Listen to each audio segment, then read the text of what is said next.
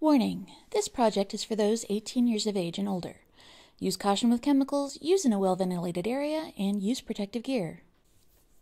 Today, we're going to take a look at etching glass with chemicals. You're going to need a glass object to etch, gloves, etching cream, tape to mask your project, a rub-on stencil or sticker, a foam brush, a stir stick, and running water. The first thing to do is apply your stencil or sticker. Any covered areas on your glass will remain unetched.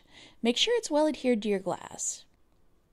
Then, using painter's tape or frog tape, mask the edges of your project. The etching cream is a liquid and it can run and drip.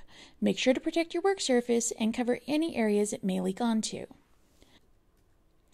When applying your tape, make sure it sticks well so you get clean lines around your project. It should look like this when you're done. Next, make sure to mix your etching compound. If it isn't mixed properly, your final etch will look kind of sloppy. Also, this is for smaller projects like picture frames and mirrors. Don't try this for large things like shower doors. Your final mix should look like this. Did I mention the strips? Apply directly to the glass with your sponge brush. Dabbing is better than swiping. You want to achieve an even coat if possible, and again, this is to avoid splotches on your final project. On a side note, this is for glass only and not acrylic. Also, if you're going to use it on plates and glasses, make sure you use it on the outside of the glasses or the underside of clear plates.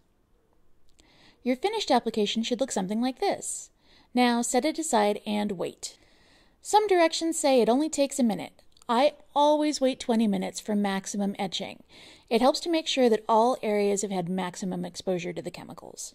Next, take your project over to your sink and rinse off your etching compound. Use your gloved fingers to remove any of the excess.